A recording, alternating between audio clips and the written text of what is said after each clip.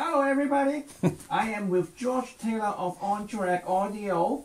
I am going to ask him a question that I have for a long time, but I never asked them. And now today I'm going to ask him in front of a camera so you can hear his answer too.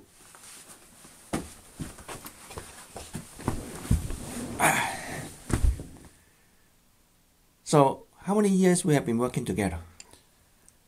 That's not the question, by the way. That's just the prelude of the questions. What year is it? 2024? I think so. Last time I checked. So 25 years. Okay, 25 years. At least approximately 25 years. Yep. And I know how you listen when I give you any kind of prototype, feasibility prototype, beta tester, production prototype. You always give me a very detailed report. I try to.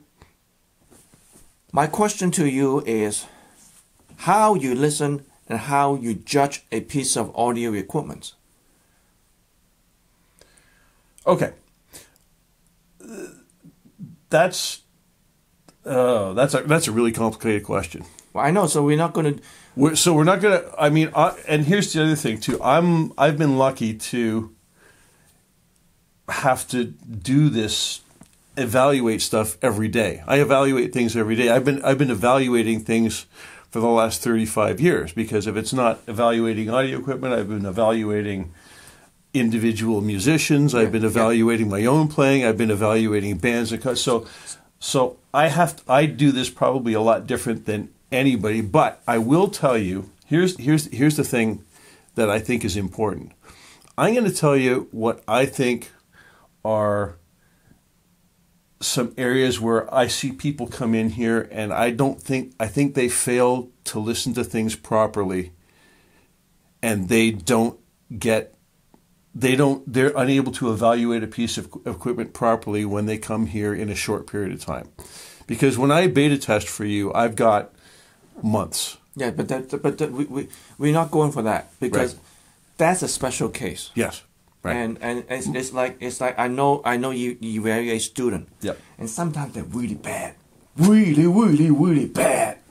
So we're not doing that either. So if you're going to evaluate a piece of audio equipment, it got to be some sort of level. So it says really bad there, and really super good there. Yeah. And when you buy something, you're not comparing there and there. You're comparing somewhere in between. Right. And this somewhere in between is not always good or bad. It's always, there's a lot of difference. Yeah. Differences. And the other thing too is you've got a limited time, right? I mean, you have half an hour or an hour and a half maybe, and after that, your brain starts to send you mixed messages, and you need to stop listening for a while, because it's hard to listen critically for an hour and a half straight unless you're used to doing that. Yeah, unless you're mastering engineering. That's right. Mixing, recording engineering. Yeah, if you're a master in engineering, if you're doing that sort of thing, you're just getting warmed up after an hour and a half. Yeah. Yeah. So I've made a few things. I made a few points here that I think are valuable, and some of them you'll disagree with, I'm sure. Some of them you'll agree with, but you're already doing some of them. And you know what? What I'd love to hear after in the comment sections, I'd love to hear suggestions that you have that for other people.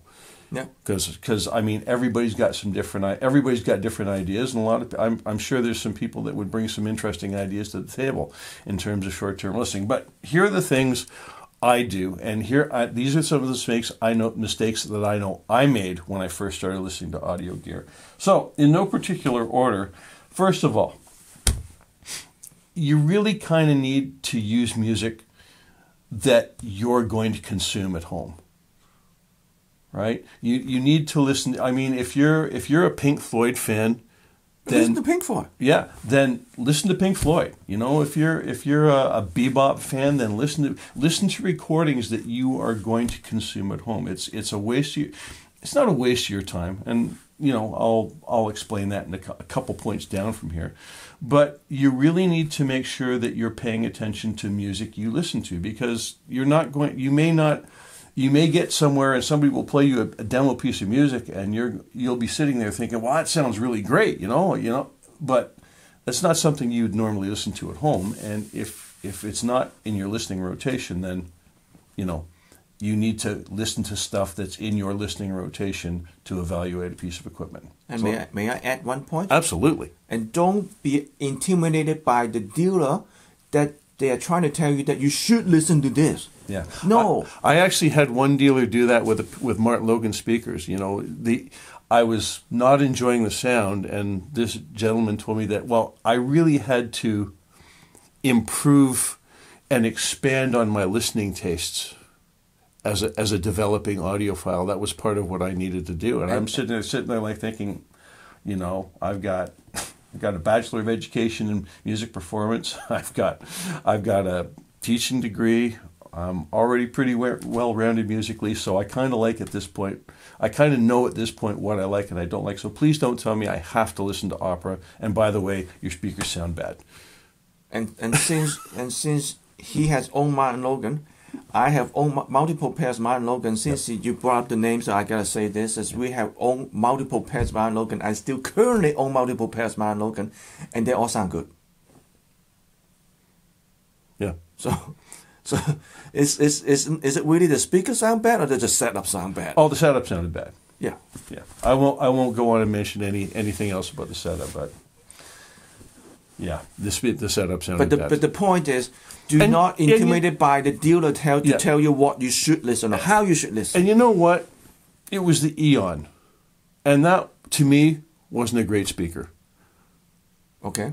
I didn't think it was a great speaker. I really liked the Ascent. Yeah. The Odyssey was okay. The Prodigy was good. Yeah. CLS2Z was awesome, but it needed reinforcement if you really wanted bass. Yeah. But it was the Eon, and he was playing really shrill opera, and it was horrid.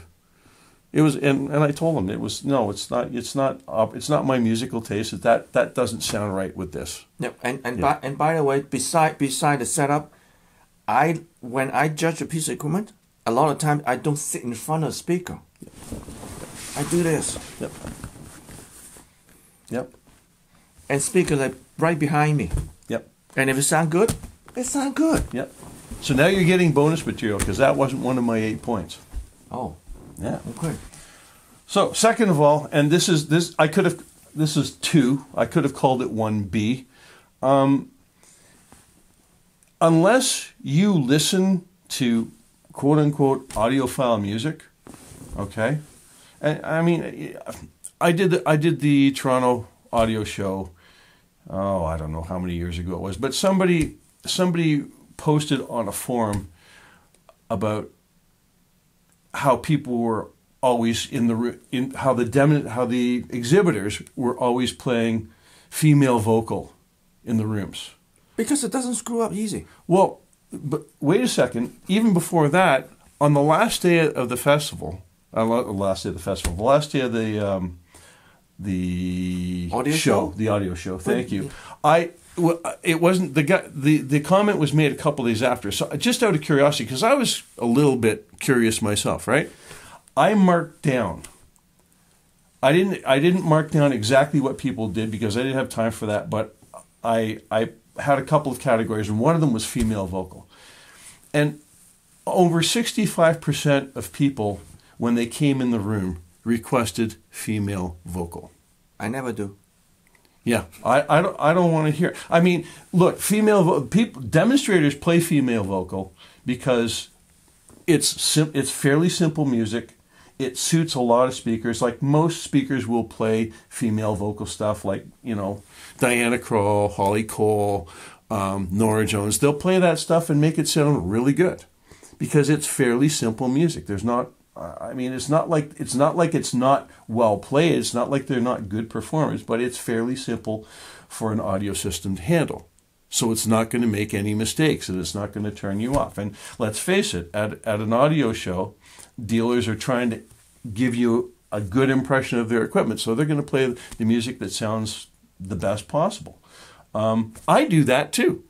Although I try to balance it towards music I like, and I try to have a variety, and I do try to avoid female vocal because it's not what I listen to. So, if you don't listen to Diana Krall, if you can possibly help it, don't audition stuff with Diana Krall unless you want to expand your horizons. don't listen to that. You know. Yeah, listen to again. Back to point one. Listen to what you listen. Yeah. I bring in Chuck Mangione, and you know some Chuck Mangione recordings are horrible. Yep. I don't care. That's why I'm listening. So if anybody tell you that those recordings are horrible, it won't show you what the system sounds like. Great, that's not your system. Remember that. If anybody tell you that your music sounds bad, walk away. Yep. Yep. Next thing, I think it's important to listen to a variety of music. I think most people do listen to a variety of music, but I mean, don't come in and don't wander in and just play solo guitar. Or don't wander in and just have them play blues, unless that is your music and 90% of your listening is blues. I gotta have blues. Play me blues, please. I want to hear blues because that's what I'll do all the time. Well, then play blues. Absolutely play blues. Find a system that sounds great on blues. Because you know what? There are systems. I mean, you can build a system that will work for a few certain focus types of music. And if that's what you're looking to do, then absolutely do that. But for me, I like to listen to a variety. I want to make sure that symphonic music sounds like symphonic music. I want to hear some piano. I want to hear some pop vocal. I want to hear some jazz. I might listen to Holly Cole or Diana Krall because I like some of their music. I really do. It's not my favorite. I don't listen to it all the time, but I do listen to it. So I will let somebody throw on, some vocal jazz, but maybe something that's a little bit more challenging. But can I just add on to it? In a nutshell, you would not use just female vocal jazz to make conclusions. Oh God, no. That's what you're trying to say. No, I want it as a piece of the puzzle, but in my puzzle, it's not like the center image. It's like kind of up towards the top right-hand corner. Yep, and you gotta have many puzzles to fill in the whole picture. Yep. So, next. Yeah. Unless you're using a movement from a symphony or a concerto or something like that that's really long, I don't recommend that you use really, really short segments of music to judge. Because what happens is you wind up listening to that segment of music over and over and over and over again, and your brain starts to give you funny messages. It starts to predict what that music's going to sound like, and you lose your objectivity. As you say. In other words, your brain start to sing the song. Yeah. So your ears don't hear anymore because when I was learning how to make some music, one of the trap is if you work on that piece of music too long, walk away, work on another piece of music, come back the next day. Otherwise, your brain will start filling in the spot that you're not supposed to fill in. Yep, absolutely. You don't have to listen to 20 minutes of music if you don't want to. I mean, if you're really enjoying it, and you've got the time, and your dealer's got the time, well, go ahead, listen to it. I mean, that's what part of the experience is like. And if you can stay engaged in a piece of music for 20 minutes, well, that says something good about what you're listening to. Generally speaking, 2-3 minutes is enough to give you an idea. That's something I don't have. Don't try and force yourself to like something. If you're not enjoying it, you're not enjoying it. Don't make yourself try and like it just because it's a brand name or it's on sale or something silly like that. Or you write enough good reviews. Yeah. Don't. Well, that goes. That one's coming. Just hold on a second. Number 6. When you listen to a system, as much as possible, listen with an open mind and open ears. Right. Go and evaluate on what you're hearing. I mean, don't look at the speakers and go, "Oh, that's a ribbon tweeter. I don't like ribbon tweeters." Don't look at an amplifier and go, "Oh, those are KT120 tubes. I don't like KT120 tubes." Just listen to it. Let the system tell you what it is and who it is and what its personality is. And who knows? You may look at it and go, "I was right, I didn't like it," but at least give it the chance, or give yourself the chance, because you never know. Not all of these implementations of things sound the same. Same part can sound different. Yep. Yep. Here's the one you were waiting for. Don't feel obliged to agree with other people about what sounds good.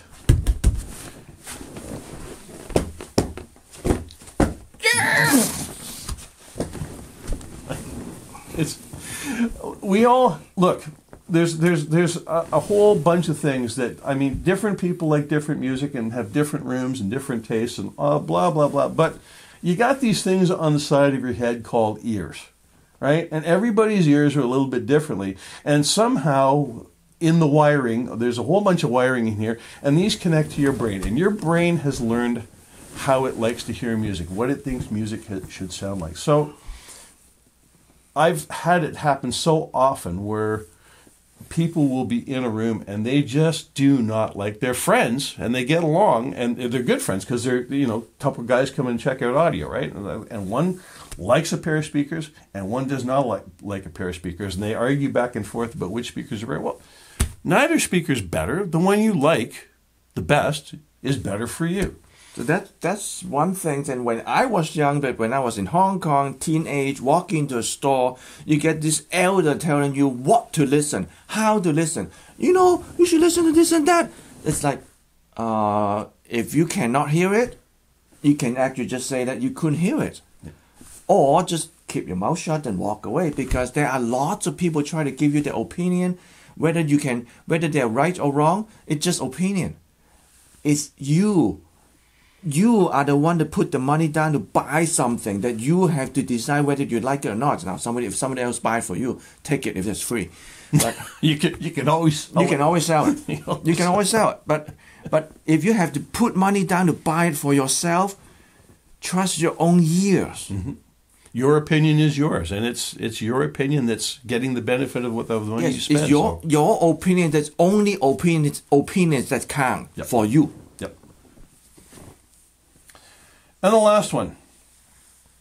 Yeah, that's not our last one. This last one for the day. Last one for the day. And this is a little bit tricky. And try to listen to music. Try not, if at all possible, try to give yourself a chance to listen to music. Try not to listen for sound. I remember wasting so much time when I first was auditioning audio equipment, decades ago. And I'd listen to a little piece of music, and I'd be listening for this one place where, let me think. One of the things I used to use to listen to, and I still use it, but I use different tracks in different areas.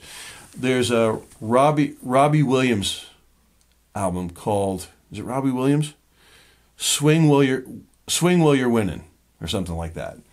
And there was a track on it called I Will Talk and Hollywood Listens.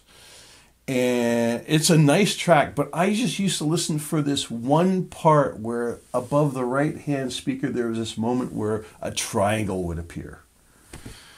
And I would listen to this incessantly. I'd listen to 3 or 4 different pairs of speakers and wait for the triangle to be in the right place. And it's, because I'd heard it once in the right place before. What is the right place? There is no right place. Yeah, that's my point. It depends on the speaker, depends on the room, depends on so many things. But here's the point is, while I was waiting for that triangle to happen, I was missing everything else. I was missing the oboe solo. I was missing the string entry. I was missing the quality of the vocals, the dynamics, the phrasing. I was missing all of that music, just waiting to hear for this one thing. And I hear so many people do that, and I gently, tactfully try and suggest that they not do that, but sometimes it's hard because people are like, I just want to hear the opening of this. So you only listen to the first 30 seconds and you don't listen to the rest. That's like point and click music consumption, and maybe people do that, right? I don't, but maybe people do that where they just they just jump through a whole bunch of different clips. I think the most important thing is, yes, we all do. Yeah. That have some merit to it. Yeah. But we can't just use that. Yeah. To make conclusion of the piece of equipment. No, that to me that's more a diagnostic thing as opposed to an auditioning type of thing. Right? we in fact we actually just did. Yeah.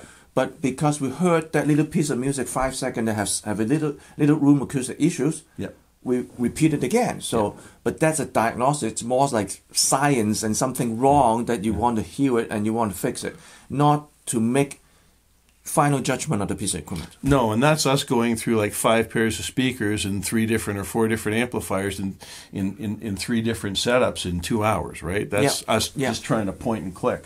Yeah, and that if you do that, again, that will be back to the previous point to say like, when you listen to the piece of music too long, then your brain start to sing the song, so you don't actually hear anymore. Right. Right. So, and the other thing too is you're not, I mean, I don't know. And if you, now, again, you should audition the way you listen. So if you listen, if truly your thing is to listen to 30 and 40-second clips and that's your thing, then that's fine. But if you're listening to music, then you need to audition and you need to listen to music. Like you need to listen to, because music is so much more than sound. Yeah, it's emotion, and the at the end of the day, if you're sitting like this, sort of listening for things, it's probably not your system. But there are people who do that, but they're not necessarily music lover, not necessarily audiophile. Yeah. Their jobs are like that because they listen to sound. Yeah. I know somebody actually sit in front of a piece of machinery, sometimes like engine, listen to something right or wrong by the sound. Yep. But that's a job. Yeah. Yeah.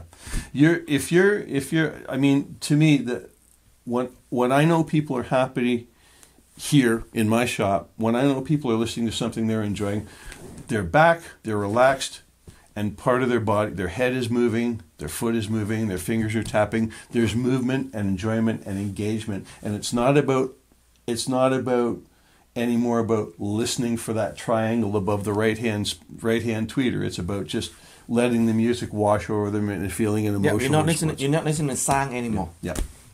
And when you stop listening to sound, that's probably in my experience, in whatever experience I had, when people are just sitting enjoying music, that's when they found what they're looking for, because they've forgotten about having to listen for sound. If you have to listen for sound, then you're searching for something that I think is not there. Yeah, and that could be a next topic of the video, is if you already have a system and trying to justify something good out of it by listening to sound, and that's not kind of right. No.